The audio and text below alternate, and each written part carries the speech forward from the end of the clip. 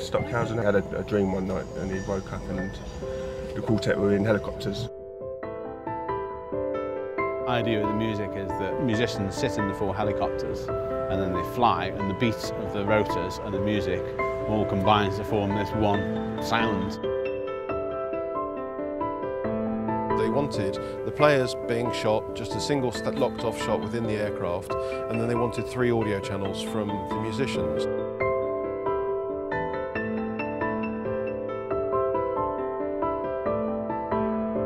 We're basically bolting in all the downlink equipment, so all our live video feed and all our audios are coming down on our transmitter.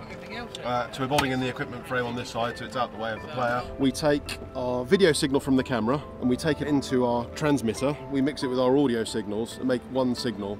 And basically we then put that on a modulated frequency. It's a very low signal comes out of here, so we can just boost it up. As we're transmitting quite far distances, we can boost it up. Come out the door, down to the skid, and into this, which is the actuator on the helicopter.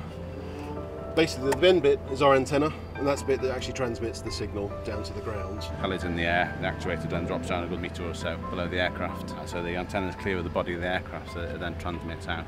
This just means that as the helicopter banks and turns, the antenna always stays at the lowest part of the aircraft. So if they go into a tight turn, what we don't want to do is block the signal getting down to the ground. So the signal always can see clear line of sight to the receive side. And before they come back into land, they flick a switch inside and the actuator arm comes up and stows into this position you can see it in now, and they can safely land.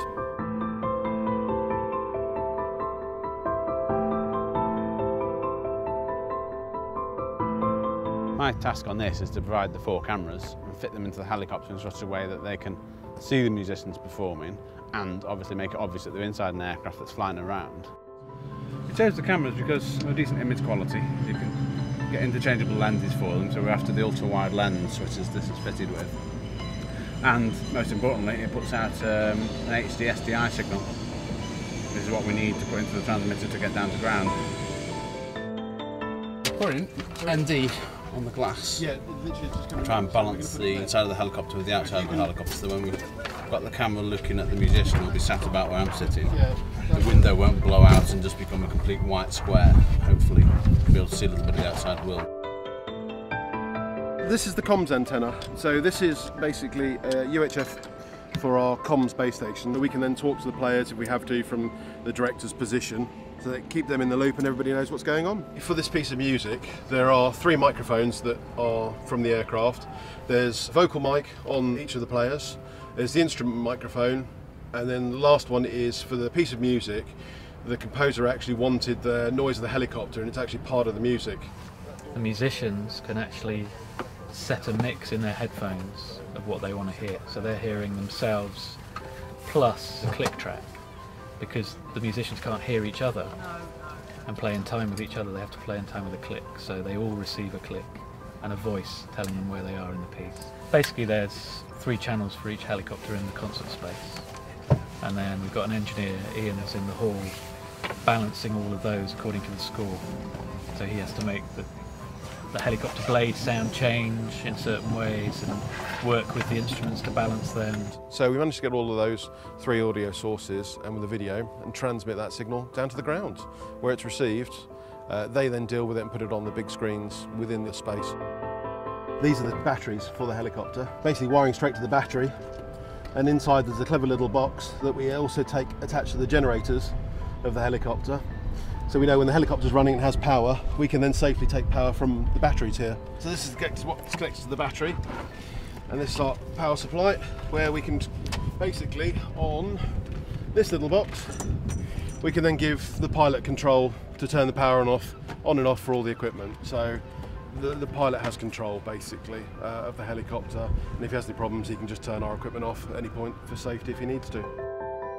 I think we're going to find some challenges in fitting the musicians into the aircraft and fitting the equipment around them, because obviously we've got to make sure the camera and the light isn't in the way of the musician. It's definitely too low. Well, that's going to be some... Too high? It's too... The ceiling's too low. Oh yeah. Unfortunately there isn't a sunroof in this one. Unfortunately. Right, for the seats, see where I'm sitting here. If you imagine me holding a violin, the bow will end up in the roof So they've got to sit lower, sort of further into the aircraft. There's some logistical issue with that. I mean, they can't go any lower than the base of the seat. If we take the cushion off, they can't go lower than that. Whatever they do. Still wear seat belts. Spent quite a few weeks working very hard to try and learn this very difficult music, and suddenly all of those problems are fading slightly into the background.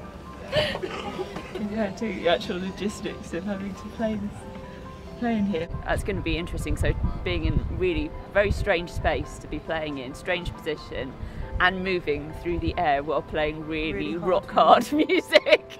And also the fact that we've never played it with the noise of a helicopter. Yeah, we tried. We practiced with our washing machines on to try and get on full spin to try and get the sense of it.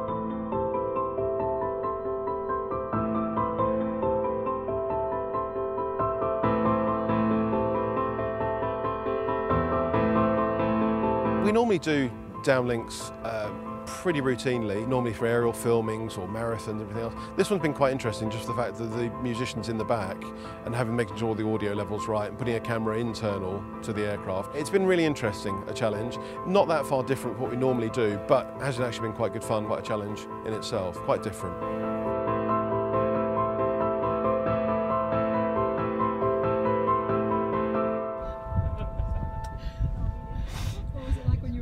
It's unlike anything I've ever experienced in my life.